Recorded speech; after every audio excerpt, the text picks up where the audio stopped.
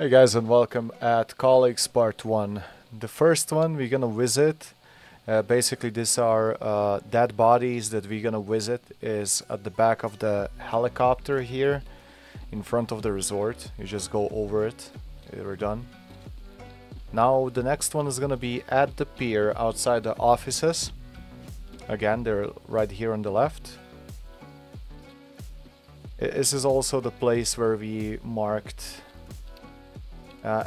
It is a quest that you can do multiple quest lines at the same time. Just remember, this one is more annoying because you actually have to visit all the 3 locations and survive. If you go out of the raid, this is the third. It's at the Cottages at the backside of the locked villa. If you don't survive, even if you survive and extract, you'll have to revisit all the 3 dead bodies, the quote-unquote colleagues, and redo this quest on Shoreline again. That's why it's just not that, it's not one of the pleasant ones, I would say. So after finishing, we go to the therapist and we finish it off.